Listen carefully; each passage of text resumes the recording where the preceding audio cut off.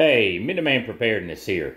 So if you saw my video yesterday I did on my TRK, my travel radio kit, you'll recognize these radios. If you didn't, after this, swing by, check out that video. It may give you an idea on how to set up a cost-effective travel radio kit when you have multiple people in your party.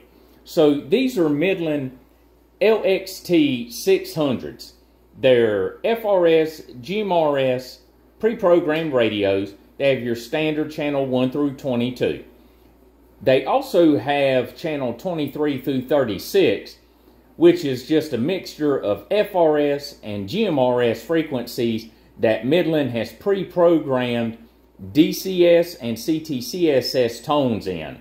So you're not really getting any additional channels there. They've just reintroduced a mixture of those FRS and GMRS frequencies with preset tones in them. Something nice about these radios is they do have the Noaa weather channels on them. You can scan through them in the menu code and find the one that works for you the best. They also have a handful of really nice features on top of the Noaa weather channels. So they do have a Roger beep for those that like that. They have a keypad lock, which is really nice because on these radios, I have them preset on a frequency.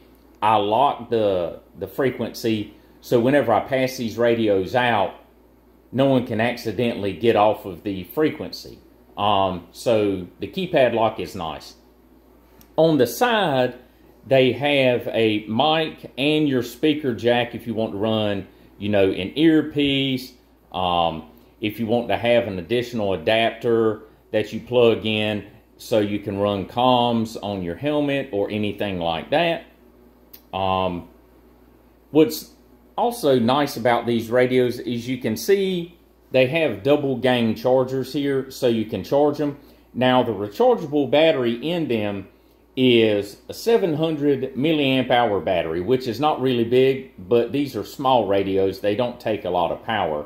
But if you're out and about with these and you don't have the chargers, or you don't have the ability to use the chargers, if you do have them, you can pop off the back cover here. It just slides off. You can remove that 700 milliamp hour battery and replace it with 3 AA's. AA batteries and AAA batteries are very common. They're used in a lot of things. So you should always have some extra batteries in your home. As I've stated in other videos, I also keep extra batteries in my vehicles just in case I need them. Now, when you do a search for the FCC number assigned to these radios, the FRS puts out 450 milliwatts, which a milliwatt, 450 milliwatts, is actually 0.45 watts. So they're just shy, right at the line of half a watt for FRS. Now GMRS, they're 740 milliwatts, which when you break that down, it's 0.74 of a watt. So not quite 1 watt on your GMRS frequencies. So you're not going to push long distances on these radios. And since they are FCC compliant and they have FRS in them, you don't have the ability to change out the antenna. They have a fixed antenna, which is required by the FCC if you're utilizing radio that is on FRS channels. So you're not going to get a lot of distance with these, and with that, radios, handheld radios, and mobile radios, it's all dependent upon your environment. So if you live, in the wide open plains and it's really flat ground and you have long distance straight line views, you'll do pretty good. If you're in a hillier mountainous area and one person's on the ridge line and the other person is down in the valley, and you have a pretty good, you know, line of sight, then you'll do pretty good. But as for long distance communications, you're not going to get that with these. You know, on the FRS and with the GMRS, you know, you're going to be pushing, you know, maybe half a mile. You know, you're not going to get a whole lot with these in your standard, you know, environment, dealing with, you know, commercial and residential structures in the way, bridges, trees, hills, anything like that that can disrupt that signal, you know, it is going to hurt you. So these are close distance radios, you know, small neighborhoods, you know, around the yard.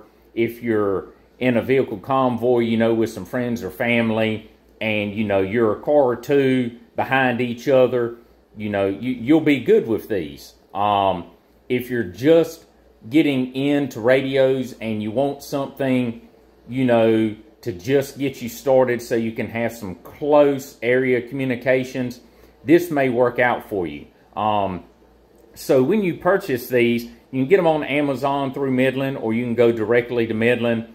The kit, which is your 2 radios, your double gang charger, your wall adapter, and then your instruction manual, which I bought these used at a really great price, so they didn't have instruction manuals. So I printed out a couple of these, and I keep them in the kit so I can hand them out to friends and family whenever I give them one of these radios if they have any questions and I'm not with them. So you'll get the instruction manual, and they're running around $60. It's a little expensive.